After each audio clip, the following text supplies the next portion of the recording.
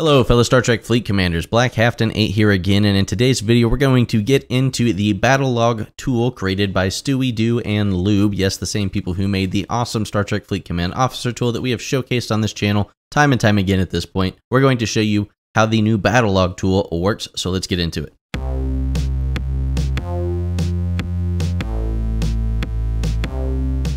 Very first thing you'll need to do is head over to their Discord server. The link will be in the description. You want to scroll down to this Battle Log Tool category, head to the link to Battle Log channel, and click this link down here to open this up in Google Drive. Now, you will want to make a copy for your own use. You do not need to request access to the development sheet that StewieDøø uses to keep this thing updated for us. Once we have that, we can go open it up in our browser, and voila, right here behind us is a brand new copy of this Battle Log Tool. I will go ahead and show you what I have done first to make this a little bit easier to get access to your battle logs directly from your Google Drive. Is I have actually downloaded the Google Drive application for my desktop here. You can see when I navigate to this PC, I am on Windows 10. I do have a Google Drive, G Drive here, if I get my head out of the way. And here I have my drive. I can navigate to my Star Trek Fleet Command folder, and I have created a folder called Battle Logs. Now, once I have done that, I have right-clicked and copied this folder here. Then from within the game, we want to go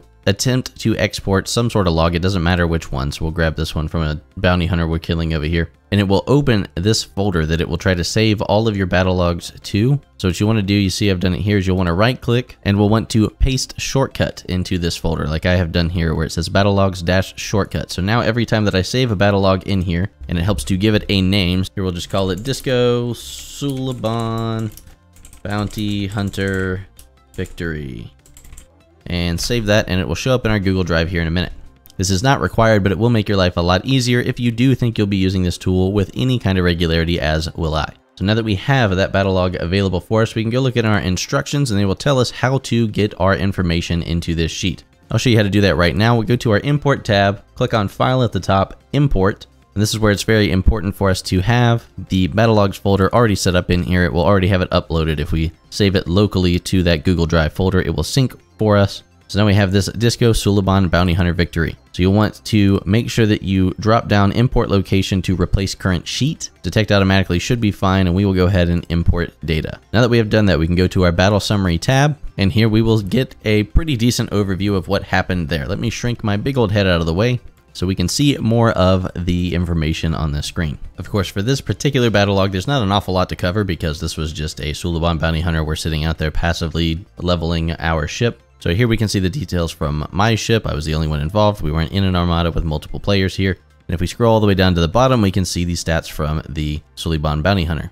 𝘂𝗶𝘁𝗵 Bounty Hunter. So this would be very good if you were trying to check your mitigation and see how things were going for you, to go see what that enemy is doing. For instance, if you wanted to go test some of your Borg probe crews or something in swarm space where those hostiles all have the same level and they will more or less do identical actions in battle, but it will give you a pretty good gauge on what's going on. And by the way, I just want to slide my head out of the way real quick so that Lewb gets his credit in here as well as co-designer of this sheet. Now we'll go ahead and choose a battle log we know has a little bit more information to it. We will go to File, Import again, our same battle logs folder, and we're going to use the same two logs that we used on Spock's Club when we did the Spock Bug video not too long ago. So here was the first battle log that we had where we blew up when I was hosting. So we'll take that back to the battle summary screen. You see here, we were defeated. I do like that this did carry over the officer information much cleaner. If you'll recall from that Spock's Bug video, it was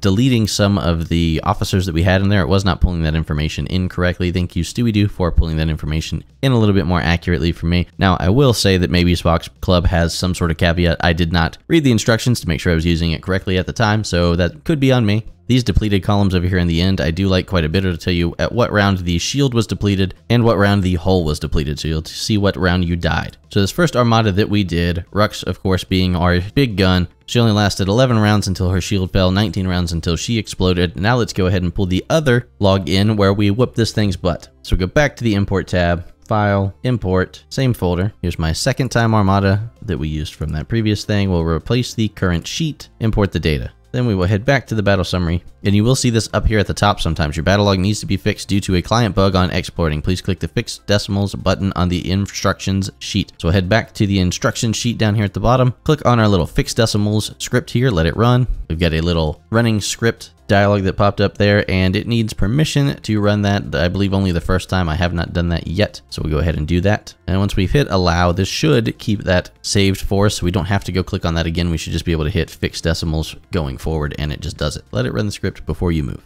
And when it finishes running that script for you, it will automatically take you to this battle summary page. So don't click on anything until it finishes that, or it can cause some issues. Now we'll see that that warning has gone away, and this time much better. If you'll see this time, 𝘂𝗶𝘁𝗵𝘁 did not lose her shield or hull at all during that. Looks like Gut's shield fell in round 5, but he hung in there until round 21, thanks to his 𝘂𝗶𝘁𝗵𝘁 crew that he was running. And because I was running 𝘂𝗶𝘁𝗵𝘁 on my ship, my shield never depleted, I just blew up in round 14. And same thing, we can scroll all the way down to the bottom and see what that armada did to us. And we can see that we took its shield down in round 25. I say we, but I wasn't alive at this point. And it was defeated in round 55. So we went 55 rounds to defeat this thing, during which time Rux's shield never fell. Thank you, Rux, so much for running us through this. And this provides us just so much simplified data. I don't know if you guys have looked at those battle logs, the way that they actually look. In fact, we'll go ahead and pull it up real quick just to show you how nasty this actually looks. So this is the actual raw CSV file that the game puts out. For my career, I have a lot of experience looking at logs, and still this is not fun for me to go look through, as I can pretty well go ahead and skim through and get the gist of the information that I want, but this is still far inferior to this amazing battle log tool that StewieDøø and Lewb have made for us. This is